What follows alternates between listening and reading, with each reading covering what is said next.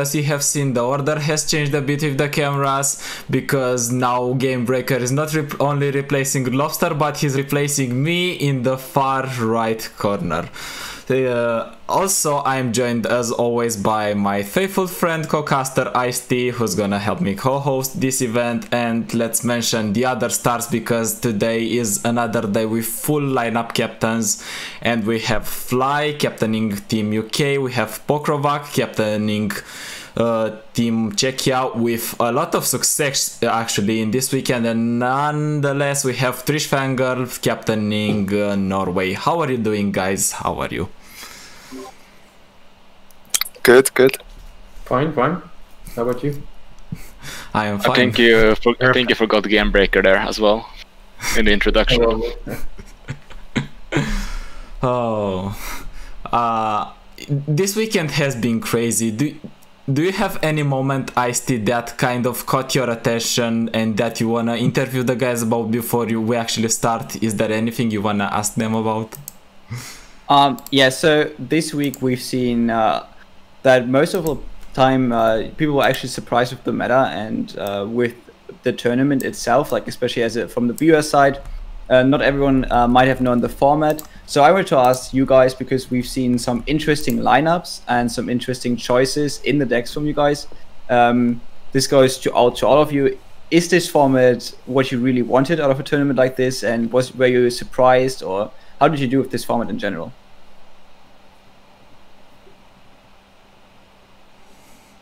Since nobody's starting, I personally think the format is one of the worst formats I ever played in any card game. I think, first of all, best of three is best of three in a card game I'm not a fan of, and I'm not a fan of the amount of decks you can bring into a best of three. But that's just like mildly my thoughts on the format. I'm not a huge fan of it at all. Like, for example, I personally agree with the best of three. Like, that's disaster, like total. But if you think about like that format and you think about like team competition, it's definitely something spot on. You know, like it's pretty similar like as the Hearthstone Global Games, for example, was, and it was like definitely one of the most skillful formats that I have ever played. I think team format. I really love the team format by all means. I just think the best of three and the amount of decks you bring, it's what I'm not a fan of at all. I don't agree like with. I think like the amount of decks is actually, if you can bring like more decks, then the more skillful the format basically is. And like, yeah, best of three definitely sucks in every card game. Like best of five, best of seven is definitely better for better players. But what we can do, yeah. Yeah, I agree. I think it should be best of five. Like, it was supposed to be best of five, but for some reason they changed it to best of three. And with the decks, I mean, I don't mind it being 9.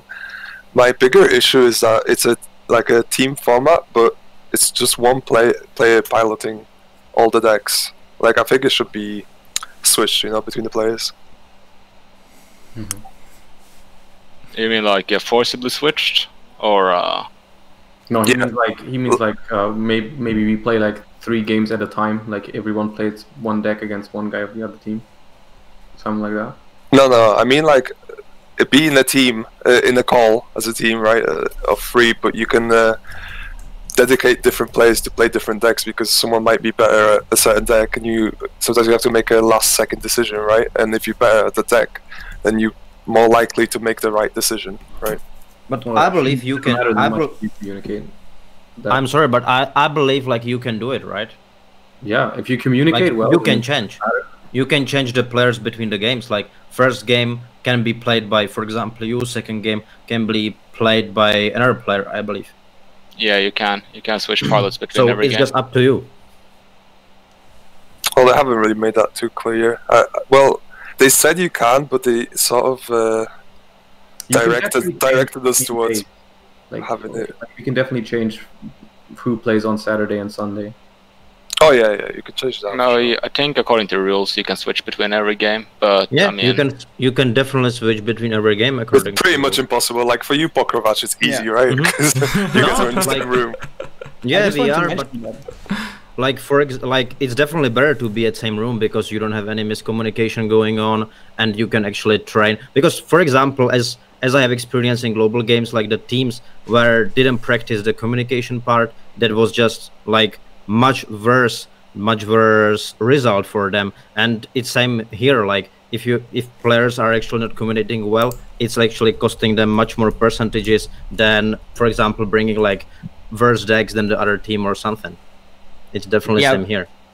I mean, that was really interesting to see. Is you guys from Team Czechia were actually the only team that were physically all in one room. Was it hard to set up, or like did you just happen to all live kind of in the same area? No.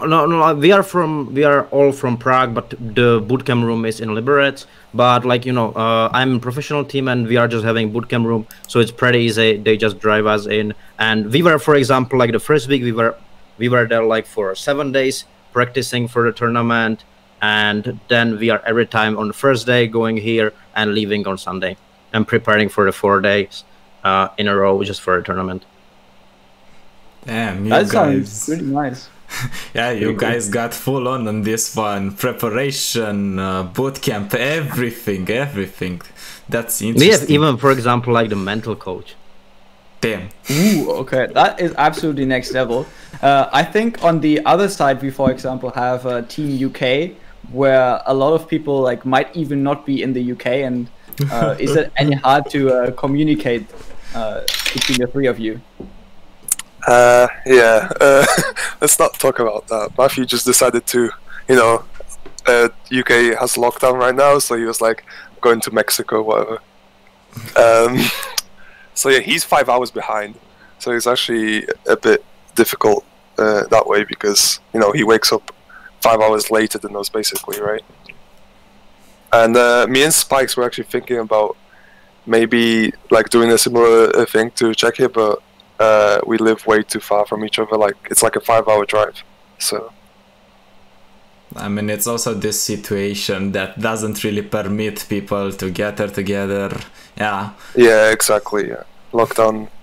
Yeah. Don't want to get in trouble with the police. God damn it, COVID just end already so we can have live events and get drunk after.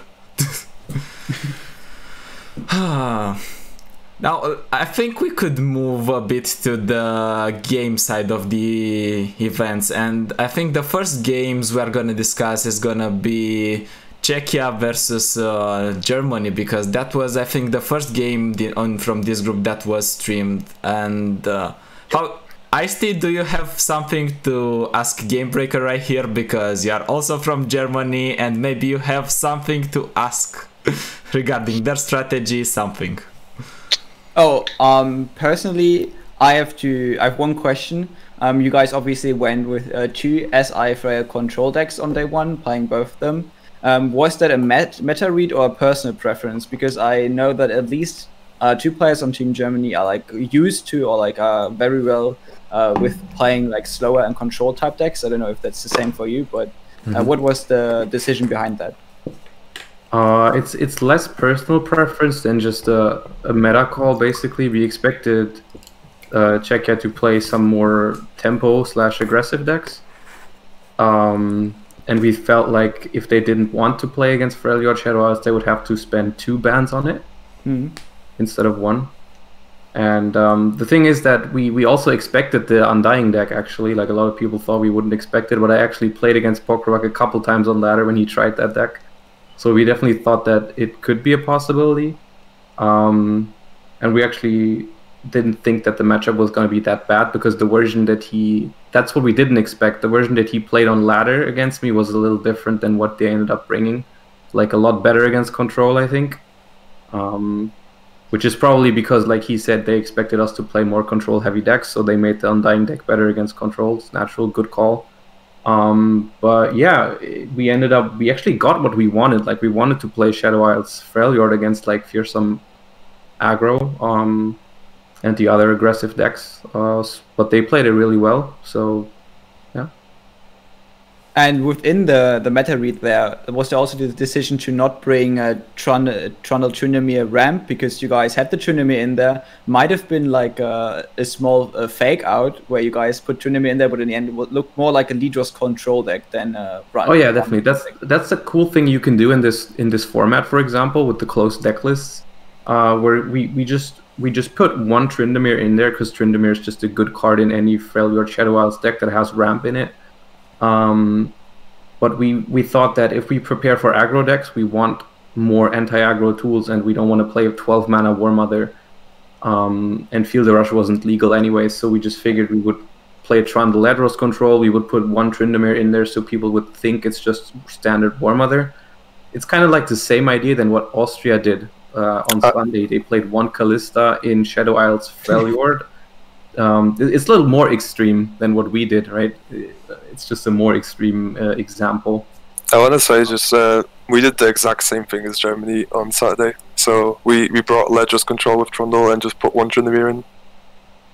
I think that's one of the cool things you can do in this format. Like 9 decks is a lot of decks you have to find. It's not obvious which decks you bring, because what you're used to on ladder or in tournaments where you only have to bring 3, you always see like the top tier decks, right? But when you have to bring 9 decks, that's where you have to start being creative, think about lineups, and that's what I think is really cool about this format. Yeah, I mean, now we can go to Team Czechia, sorry. Actually, you guys then brought the Undying deck, and I think a lot of people were surprised. It kind of put like some people like, okay, what? They have like a Twisted Fate deck or something in there, but in the end, it was the Undying deck. Was the preparation like against playing control, so you put in some more late game cards, like Gamebreaker just said? I was having like around like 100 games with a deck, and yeah, it was just like preparation, seeing the stats, and you know, for example, like our preparation, I believe, is a little bit different than any other team, because we are having, for example, like full Excel tables with all the matchups, so we just see all the percentages, and we are just super easy to tell like what matchups are good for us, what bonds are good for us, if our opponents are making correct bonds or they are not. And this is like what we are doing. Like we are just putting everything on basically just on data. And yeah, the Undying deck was like insanely strong versus the meta decks if you ban correctly. And yeah, it just was proven, I believe.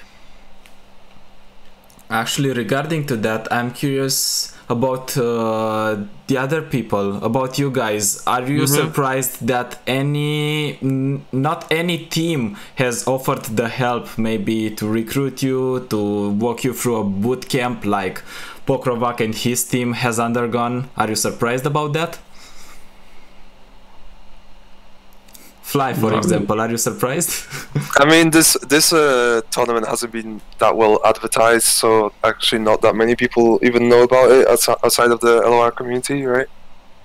And Pokrovac, you were already in that team, right? Yeah, so I was already in that team, and the 2 guys which are playing with me, they are not part of the team. So yeah, it's not because of this event, but like our team basically owns the bootcamp room, and I can go there anytime I want, spend there any amount of time that I want. And it's also like the bootcamp room is in hotel, so I have a hotel room in there for free, and everything is just set for us. So for us, it's super easy to prepare at one place, and yeah, spend time together, work on communication, work on mastering the matchups, mulligans, and everything. I mean, geez, sign me up.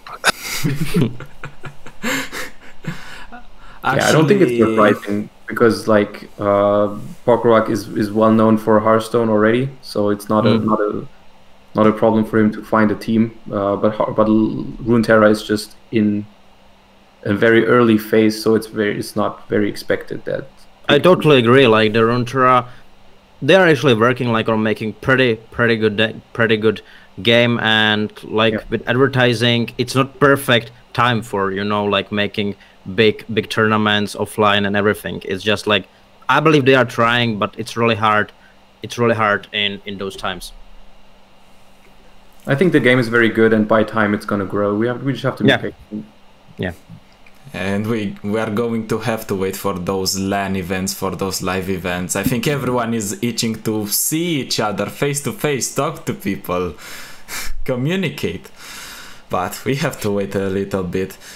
So I think Ice-T had some miscommunication. He was under some weather circumstances and he arrived just in time for the avalanche of fearsome units and finishes. Oh yeah. How did you feel, Ice-T, when you arrived and you saw that amount of fearsome unit from Czechia thrown at the face of Germany? Actually, Gamebreaker, how did you feel when you've seen so many fearsome units thrown at your face and you're like, yep, that's it? I'm supposed to feel if they drop the harrowing and we don't have ruination, we lose. That's how it goes.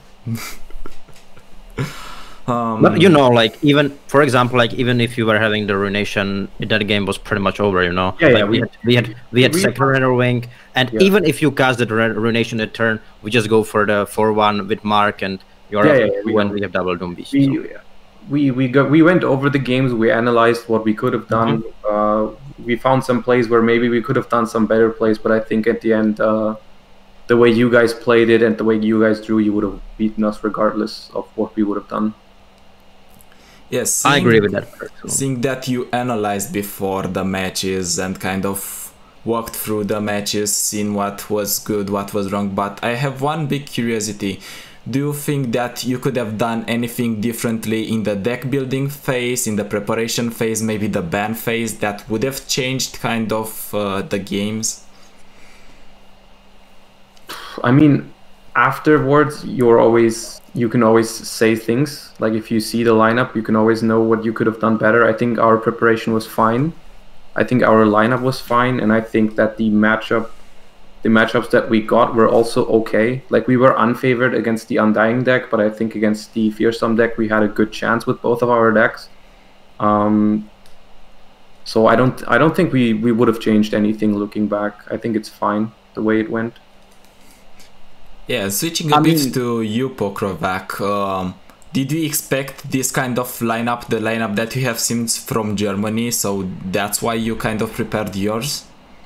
As I was saying, like, before the stream, we expected 7. We like perfectly hit 7 out of 9 decks with Germany and 8 out of 9 decks with England. And as another thing, like, with bans, we exactly hit 3 out of 3 in Germany and 2 out of 3 in with UK. So yeah, I believe like the preparation was spot on and exactly was going just how we wanted.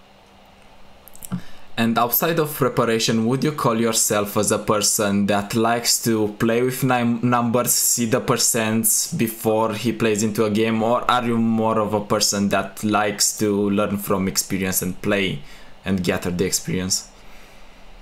Like, what I'm doing is just like having big data before I'm going for the match, and then I like analyze the data, actually see what they are saying to me, and then do all the preparation and go to the match. So yeah, for me it's not about winning or losing. For me it's maximizing the percentages to win and minimalizing the mistakes we are doing. And yeah, we are actually making everything. We are talking about everything. We are trying to make every single thing that we can, every little break in the wall and every little percentage we can gain, we are trying to gain it. And nice, you're kind of clinging to every single thing. Ice-T, you now have the word. Yeah, I was just saying this might be necessary because I think a lot of people called this, include the group of death, because this is a group where we have a couple of teams that might be favorites to go really far into the tournament, even once we go into the knockout stage. So whenever you have a group with like so many teams that can potentially make it out, it's always about like who has the best preparation and who shows up on the day. So even though the first few matches are already over, I think this group is gonna get really interesting. And is there any pressure like on you guys because this is just a strong group, or is this just normal, so no hard feelings that you got drafted into this group basically? Any of you can answer. I don't really mind getting drafted into this group. I think we are the weakest team by far. Both, especially when I hear about the amount of preparation the other teams have put into it. I really applaud it though.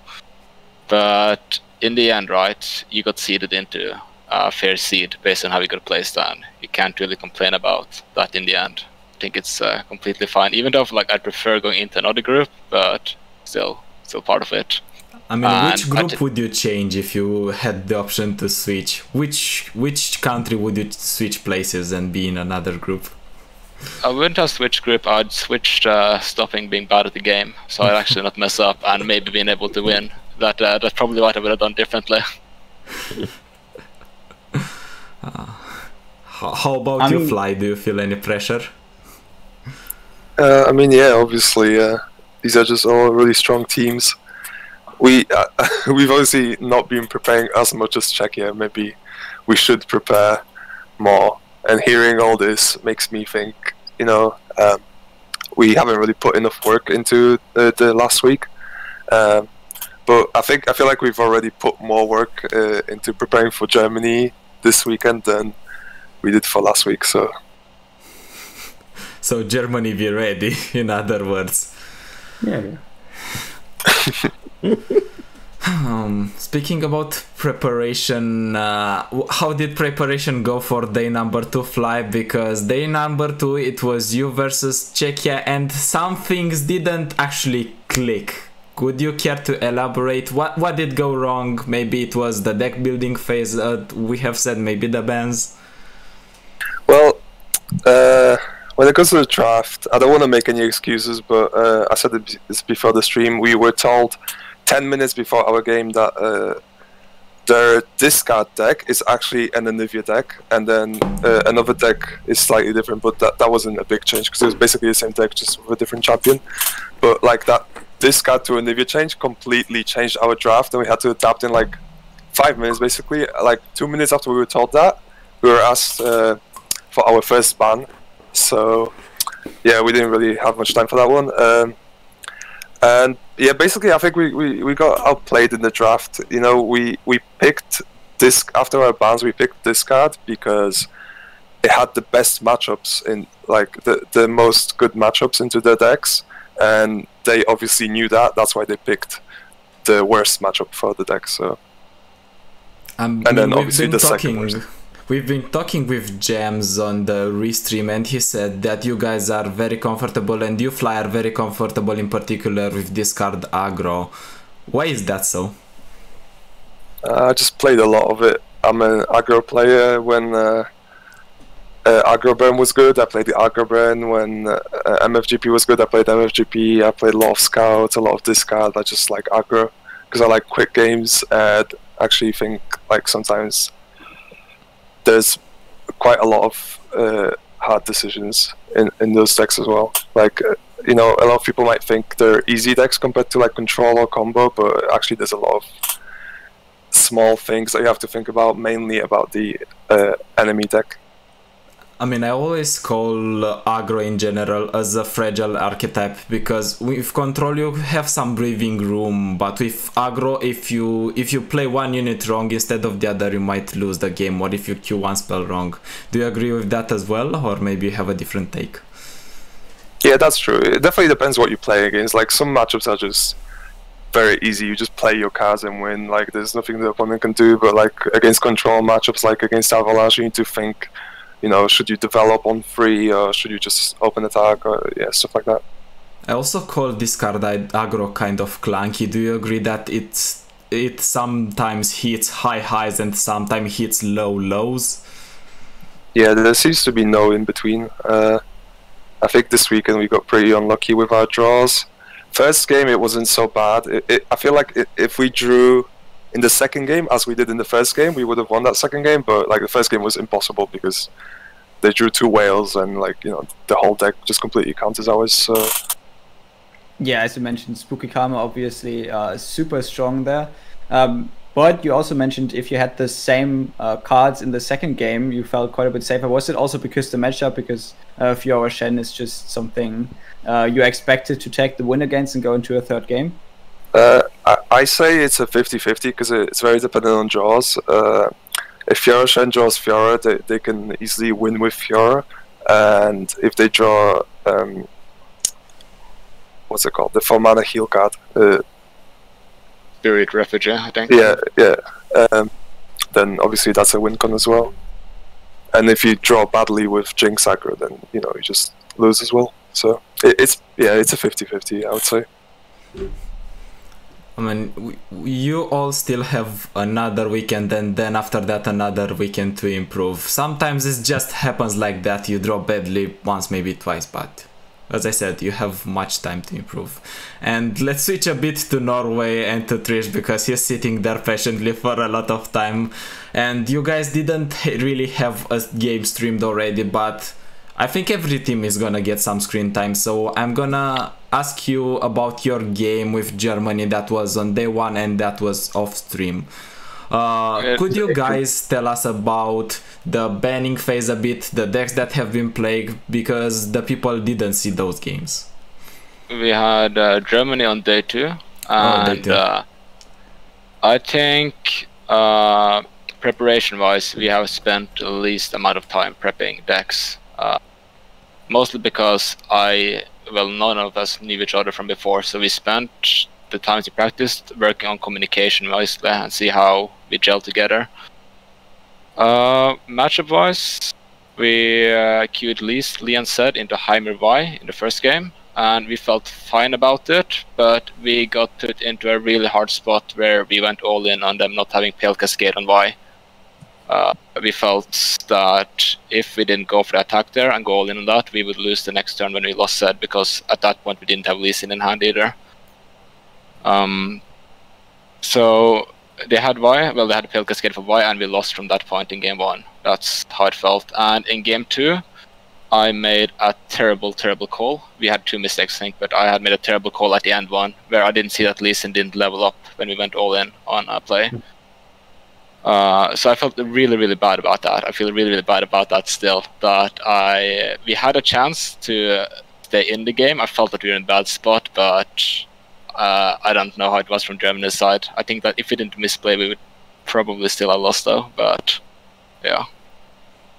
How did things feel from your side, Gamebreaker? Did you feel that attack into the Vi when you had Pale Cascade was greedy? Do you think that it was an educated assumption and an educated play? How did it feel? Well, so basically, what the exact situation was, I think they played Zed on 3 or 4, and we played a Vi. Then they Zenith bladed the Zed to a 4/4. And then they spent their last 4 mana to Bastion the Zed up to a 5/5 and attack. And we had exactly 2 mana open. So the play, basically they play around Hush, but if we Pale Cascade the Vi goes to 5 health and just blocks and kills the Zed. Yeah. Well, we had the Pale Cascade, so from our perspective at the first moment it looked like, wow, such a weird play to not play around the Pale Cascade here. But after thinking about it later, it might have been the correct choice. Sometimes you have to take risks in card games. Even just because we had the Pale Cascade doesn't mean that the play was wrong. That's results-oriented thinking. You should never do that, because if we don't have the Pale Cascade, maybe it gives them a better chance at winning the game. We had the Pale Cascade, so we pretty much, we had the perfect counter. Like, they spent 4 mana Bastion and Zenith Blade on the Zed, and we just took it out with 1 Vi and Pale Cascade and won the game from there. But it's always easier to say, oh, that's a mistake after the game, but it could have been correct to just go all in. Sometimes you just have to. Yeah, I don't remember hand exactly, but I know that we didn't have Lee Sin at that point in hand either, so it was like... Yeah, I mean, if you don't risk it and you don't have Hush, we still pull the Zed next turn with our Vi anyways, right? So like... Yeah, I don't have any regrets. Maybe it's just a bad spot and you have to risk it. Yeah, I don't have any regrets about that game. And game 2 was the Lee Zed Fiora Shen game, which... the one I that don't remember the exact situation. I just remember that you went for an attack with Lee Sin and you don't have any more mana, and it just didn't flip because it was at 7 out of 8. Yeah, we got denied on Zenith Blade. Which we had the choice to play another game and then have mana for Notify to stop single combat and kick the dragon out of the game. Which was the correct play to do there, but I didn't notice it, and I made like a really bad call that Marcus would have gone for. So that's just me being bad pretty much that we sealed the loss there. It happens. Don't worry about it. Yeah, in fun, you are just learning. It's a learning experience as well, because you get matched against top-notch players that are preparing their lineups, that are usually performing, and yeah, it's tough sometimes. You have to take the L, prepare for the next weekend. And Pokrovac, we have a question from the chat. Is the Miss deck only prepared for tournaments, or can people from the chat just net deck it and play it on ladder? What do you think on that? Actually, I have to say it was the best performing deck on ladder for us when we were trying it on ladder. From all the we were trying like around 30 decks, and it was the best performing deck. Yeah, it's from pretty all. good. So definitely you can go to ladder. Like I believe if you are good, you don't care about what you are playing mostly. Like you can play like 1 of 10 decks and you will be climbing with it. Because on ladder it's actually pretty simple to climb. If you want to climb, you will be most likely to climbing like in long-term performance. Like of course one day you can be losing LP, but if you play like for 14 days in a row, you will every time should be climbing if your game is good. If your game is not good, then it's irrelevant what deck you are playing, right? Then you need to improve. Yeah, you need to get your mind space right before you actually go into the game as well, because if you are going in there frustrated, you don't have your gaming mode Yeah, on. of course. Like of course, Tilt is some different team, you know. It's definitely that's definitely like chapter for itself. It's really big one. And I have a personal curiosity, would you change the Miss Race deck a bit now that you have seen the patch and the changes, or would you still play the same variant into the next patch on later? I don't know. I didn't even saw I saw like little quick the patch notes, but if I look into that like more complexly, or how should I say that, I can tell you that. But right now I don't know what's gonna be good or what's not gonna be good. But I thought like it will be a little bit bigger, but you know, from what I have seen, I don't think there will be like super huge changes. Yeah. I mean, talking about the patch notes, obviously we can't go through them right now, but it is still a pretty big patch considering the last 2 patches we had. Yeah, definitely. And we will have a big meta change up. So there was a lot of talk about preparation coming into the week. So next week might be a bit harder. So this goes again out to all of you. You are free to answer. Do you feel a bit safer? Do you feel excited? Or are you a bit nervous about the next meta, about the next weekend? Because there are so many changes. Okay, so for me personally, it's a little bit of all of it. I think it's very exciting, but it's also just a matter of time at this point, right? Because it's Tuesday, the patch is in effect tomorrow, right? Yeah. Yeah. So we have basically have like 2.5 days to test decks in game, which is going to be a challenge, right? Not everyone always has time. Like we meet on Discord every night usually, but like we don't have infinite time, right? Because I'm a student, I have to work, stuff like that. We have to see how much we can prepare, and it's definitely going to be a big advantage depending on how much you can prepare for this weekend, because I think that the changes are quite significant to some decks, and it's going to be possible to find some really good decks, I think, for this weekend if we manage to find them. Yeah. And regarding to the patch notes and the patch changes, do you think that Riot shouldn't touch the game in this period? Because as you said, you have two days and a half basically to prepare, and then you go in and try to do your best. Do you think that they... No, I don't even think it's a bad thing necessarily, right? It's a cool factor to see how fast can people adapt. That's also a skill. How fast can I see which deck is good? How fast can I build a good deck without seeing like weeks and weeks of stats on ladder, right? How good can I build a deck from the scratch, right? And yeah, I think it's exciting. Also, I don't think they should wait just because 48 people are playing a tournament, right? The entire community wants patch notes, wants to play an exciting new game, right? I don't think they should wait because of us. Yeah, I agree with that. Like they should definitely not be waiting with that. But you know, like this preparation will definitely be much more harder, and you know, like it will be same for us. We were playing like 12 hours per day when we were at the boot camp, but you know, we were like ahead every day when we were preparing. We felt like we are ahead of any other team.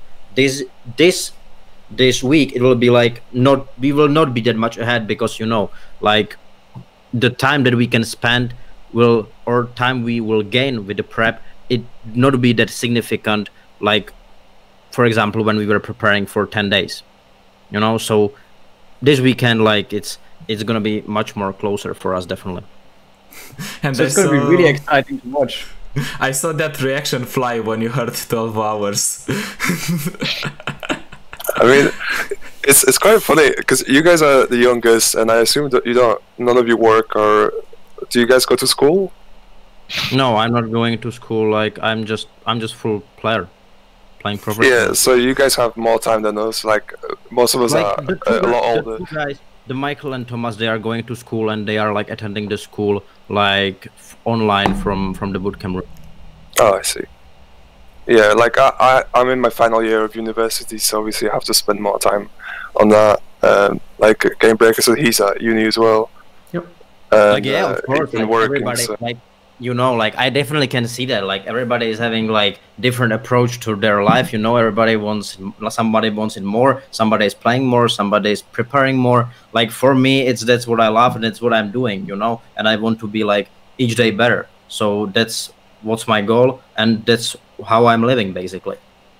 I think that's totally fine, though. I don't think it's unfair or anything. That's just what we sign up for. Right? Yeah, I'm not criticizing him. I'm just saying, you know, like I wish I had that much time. I don't think I have that much passion for Runeterra to play that much, even if I could.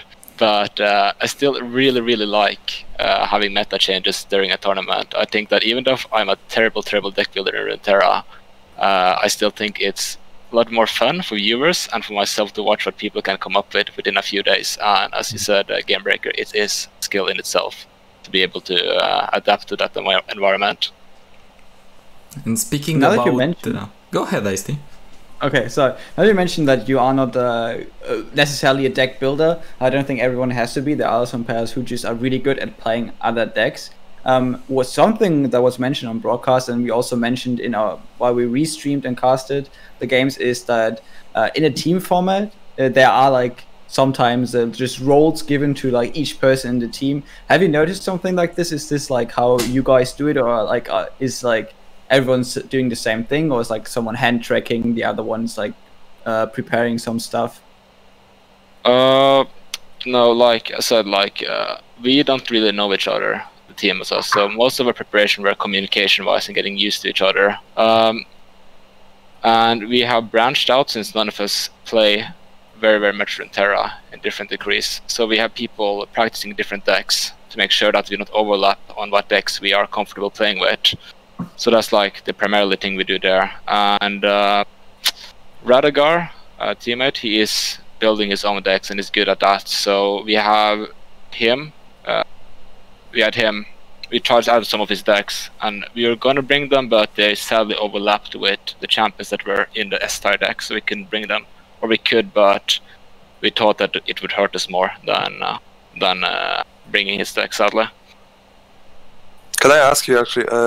What, you know, the first day when you guys played against us, why did you pick deep twice? That was like a giant mistake, if that answers your question. We were happy the first time we picked it, and personally, I tunnel visioned a bit. I think I forgot the fact that you don't have to win with every deck or play every deck, which I'm kind of used to. So that was just a mistake. We should have picked something else. That's about it. And I wanna kinda come back to the seizing the opportunity and seizing the right deck from the beginning, because you had an interesting and still have an interesting deck, Game Breaker. You have the Heimer Vice, so I'm curious about when, why, and how did this deck came about to life.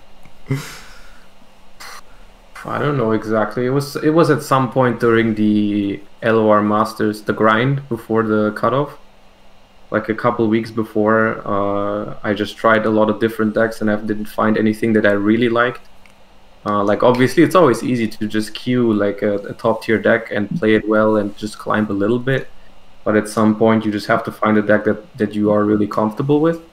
And I tried a lot of different decks, and nothing really worked super well. And at some point, I tried Heimer Vi, and I tried some standard lists, and it felt like it had potential, but it wasn't like sick or anything. And I just like changed a couple cards that I think would make the deck better. Like took out the Flash of Brilliance, which was something that I feel like everyone considered a staple, and I just didn't really understand why. Because like it's only good when you ever establish a Heimer, and never good if you don't have Heimer. And like even if you have a Heimer, 3/1 Fearsome does nothing against certain decks. Like against control decks, if you want to pressure them, like the 3/1 Fearsome is just not as good as a 3/1 Elusive used to be. And yeah, from that point on, the deck just started winning, and I just had an insane win rate up to being like first in Germany, and so I played it the entire season up till that point. Yeah, I think it's pretty good. And it also just happens to be exactly the style of deck that I love, like just a little bit control, but not full control style, because I think that can get a little bit boring from time to time. Not a big aggro fan, but like the middle ground is pretty cool in my opinion. Yeah. And how much time did you spend with Runeterra? I'm actually curious and qualified, because I don't think I've seen you around for much time in the LOR community or in the game.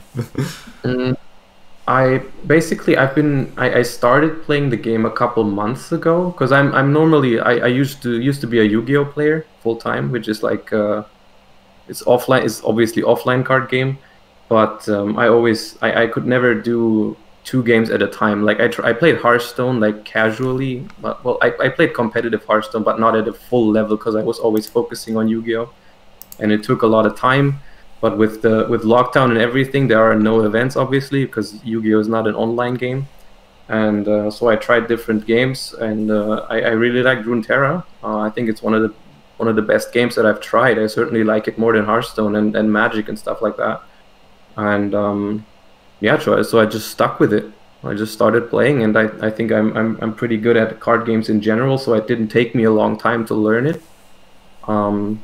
Obviously, there's some concepts that are new to me that are not in Yu-Gi-Oh, because the game is very different. But the general idea of logical thinking when you're approaching a card game, I'm pretty good with that. So it didn't take me a very long time to start seeing some success on Runeterra ladder. Yeah.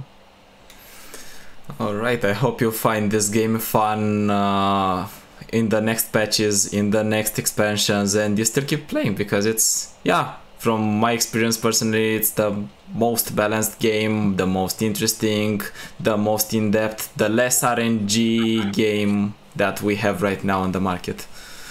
Yeah, I'm enjoying it a lot, and I don't plan on stopping if it stays like that. Don't stop till you get enough. And let's move a bit to, I think, what was the last game that we didn't talk about, and I think it was day 1, Norway versus UK. You mentioned picking deep twice. How was that game from your perspective, Trish? It was very, very, very interactive, both games. First game was Deep versus the fake War Motors, which actually got us. We thought it was War Motors. Oh, nice. And well, we played Deep. We had Jettison in our hand. We kept it, which we weren't sure about. That's like the first decision. And we had Slaughterdogs on 3. But apart from that, we drew all 3 Withering Whales. No, I mean a Wild Feast. And we drew a Withering Whale, and a Vengeance, and a Nautilus. And we drew 3 Droll Hunters. So we whiffed every single Trust card. We had a Dredgers as well. So Dredgers, Jettison, and Slaughterdogs were the only Trust cards we got, which kind of stalled us a lot, even though the UK didn't have any ramp. So we basically didn't really have any place we could do until Trundle. Trundle was on the board on turn 8, right, with double pillar. And we had one choice, because we thought it still was War Motors. We assumed they had Tryndamere in hand from the Babbling Björg. So we had one decision we think we should have done, which was we should Wild Feasted the Trundle when you played one of your pillars. So if you play the second one to be able to move one of our second big guys, we could have used the Devourer of the Deeps on it to kill it. So you either had to save Trundle or you could play Tryndamere, which was what we should have done. but we ended up committing to you guys not having Atrocity in hand because we felt that if Tryndamere dropped, after doing that, we would lose anyway because our hand was completely bricked. Yeah, that was the plan. I didn't check the deck. Did you guys play 3 or 2 Vengeances? We only played 2 Vengeances. Right, because you discarded one and you played one, and we were we were so worried about playing that Atrocity when we had to block to not die with the Trundle, because we weren't sure if you have another one in hand or not. Yeah, no, but that was just a complete brick, right? We had 3 toss cards in the entire game and just useless cards, which was it was pretty bad. And the second matchup we miscued deep, which was terrible, and you guys picked the Nightfall aggro. Yeah. And we had only one decision to make that turn, because we managed to toss every single Wild Fist in our hand as well, and not be able to play turn 1 and turn 2. And that was when we played the 3-2 lifesteal. And we could choose between attacking and you can commit the trade, or we could commit to you guys not having Diana in hand. And we felt we were so far behind that we just had to hope you didn't have Diana to be able to get a good trade with that one. But tossing all 3 Wild Fist was kind of bad for you guys, like knowing exactly what we could do not. So we lost that in like 4 turns when he surrendered out. It was like a complete break. It was very one-sided, I think. It was very one-sided. We attacked on 2 and 4, right? And we just won on 4, I think. Yeah, we surrendered on 4, I think, because there was no way we could come back into the game at all. Yeah.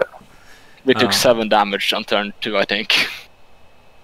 I wanna go back a bit to game number 1, and you said that it was fake War Mothers. Didn't like that Bubbling Bjerg give it away that it wasn't really War Mothers? Because I don't think many lists play Bubbling Bjerg. That's kind of a staple for Ledros control, if I remember correctly. It should have given it away, and I noticed it was like Bubbling Bjerg this, and I asked my team, is this being played right? Because I mean, I played for 3 weeks. I played the game for 3 weeks after, like, between the beta, and then I didn't play until 3 weeks before. So I was like, okay, is this like normal for War Mothers or not to play that? Because that was a thing in the beta. And Marcus said that, like, no, that's not normal at all. And we just kind of skepped it, like, okay, I guess they're just playing Babbling Bjerg in War Mothers. But in hindsight, we should have understood that something was up, because I've been playing Ledros style as well when I qualified some, and I know that you play Babbling Bjergs in that deck. So just low game awareness on my side. What do you guys like? Oh, he's just playing one Bubbling Bjerg to throw us off. It's definitely War Mothers. No, it also like makes sense to get Tryndamere in, right? It still makes sense even if it's not optimal. It's not the worst card you can put in a War Mothers deck. When we were talking about the draft, when we saw Deep, like my teammates wanted to ban it, I was like, don't ban Deep, it's the worst deck in the game.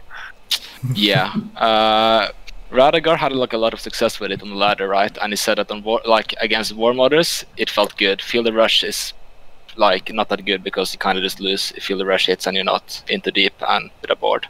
Yeah, we knew you would pick it because we knew one of your players really likes it. Yeah, I think that we're being predicted a bit too much, and I'm just gonna like throw a roulette, like a dart on a roulette next time or something, and just go with whatever it lands on. Pretty interesting though. I mean, overall, I looked at like the meta in the groups, and what you see is that now you've mentioned that you think, for example, that Deep is not that good. And yesterday we had quite a discussion where Group 1 actually thought that Deep was not that bad, and it's actually an okay deck or a pretty good deck. We also saw way more Soraka Tahm Kench out of them, while we really didn't see Soraka Tahm Kench here. So it's interesting to see that different groups have different meta reads. I mean, and you know, if you can answer this, but what do you think about the Soraka Tahm Kench? Is this a deck that you might have overlooked, or is it a deck that you didn't bring because you thought your opponents would have answers for it? Who's this question for? Everyone. We actually brought Tahm Kench Soraka with one Twisted Fate. Like our whole lineup was basically to counter aggro. And neither Norway or Czechia brought like a very aggro lineup, so we just didn't. Yeah, we didn't pick it because we didn't feel like it would be good against the decks. Yeah, we brought Soraka Brom instead, which we felt did kind of what Soraka Tom is trying to do, but just a bit more reliable if you want to queue into aggro. But yeah, we were really confused about that. Did we ban it? no, you let it through, but you guys had too good of a matchup against it because it's super polarizing. Like you absolutely demolish aggro and some of the mid-range decks, but anything that can remove your Soraka and Brom, you're just gonna lose eventually. It's no point queuing it into slower decks. And we are talking about that bias between people thinking that deep is good, people thinking that deep is bad. Why did you guys bring it? If was it Radagar's preference, Radagar's comfort deck, or what was the reasoning behind? It was more that we felt that it has good matchups, and we tried to bring a bit of variety. Like, due to no champion overlap, you're a bit more limited in what you can bring and can't bring. And I said we felt it had some good matchups. Like, we were confident in UK picking, like, not confident, but we thought that UK could bring War Mothers into the first game, which turned out to be Ledros, whatever. So, like, that was like a good matchup. We felt that we could bring deep into and win comfortably in. But it's not like, to me, it's like deep is not a great deck, but I think that with bans you can make deep into a pretty strong deck that works into the matchup it's good into, right? Because if you queue deep into ladder, there's like half the top tier decks is just gonna demolish you. No point. Fair point. I think Germany brought deep day 2, right, as well. Germany had deep on day 1 as well, which was like, I don't know, like I really loved like all of your deck preparations, like how you teched all of your decks. It was like a lot of cool preparation. I like the deep list you made, which was super monster heavy on it. Yeah, I think, yeah. I think deep is not a great deck in Runeterra ladder system right now, but I think you can do a lot of cool things with it in a format like this, because deep does lose to some of the popular decks, but it does counter some other decks. Like the mechanic is really strong against certain types of decks. And on ladder, you're kind of in the situation where you don't know what to build your deck for, right? Because every game you're going to play against a different type of deck. You don't know, can I make my deep deck anti-aggro? Do I have to make it removal heavy to beat control decks? Do I have to go super greedy to go deep very fast, or flip the Maokai really fast against certain matchups? And in a tournament format like this, you can do things like that. You can just say, I put no anti-aggro into my deep deck, and if they have an aggro lineup, I will just not bring it. And that's okay, because you only have to win with 2 of your 9 decks, right? They banned 3, you have 6 decks left, you only have to win with 2. If deep is not good in the matchup, don't bring it. I think that's like where like a deep deck is weak. It was too generalized. We should have like targeted the matchups we wanted for it even more with how we built it. And that's the there was one thing that brought my attention. You said that deep is not good on the ladder, but it's good in the tournament meta, and I see that this kind of tournament format saves Runeterra when patches usually miss. When patches prove that one deck is very overpowered, that if you play it on ladder you have massive success, you turn to the tournament scene when you can ban that deck, you can build around other decks, and you can still have fun. And that's awesome about Runeterra. I'm actually interested in something, because I remember Pokerwalk, you played the Twitch Rivals, the first one for Runeterra, which is way back. And I remember you brought Deep into your lineup. How do you feel about Deep then versus how Deep is now? Like before, Deep was pretty cool deck, I believe. Like it was having, like, you know, like Deep right now. Like Deep right now is every matchup between 45-55. The deck is definitely not bad, but the problem is the deck is like not having like insane matchups, not having like really bad matchups. You can beat every deck, you can lose versus every deck, which is a problem for the deck. And on ladder, with your version, is like exactly as Gamebreaker was saying, like you will not have the best version versus the meta you are actually facing, which is really problematic for Deep. So right now, yeah, at Twitch Rivals the deck was really good. And for example, like I just made like one mistake which cost me the game at Twitch Rivals, and otherwise the deck was like doing like perfectly fine. Yeah, it was really But it was like different times back there, and it also like the different meta and everything. But so it's not really comparable. But yeah, no, you can't compare. Back there it was good. Yeah, you can't compare how it was back then. Very, very different game. Yeah. You could say that about every deck. Like every deck was definitely. once the best deck on ladder. I think Deep was like amazing once, right? As well. I remember for like 2 weeks it was literally the best deck that everyone played Deep.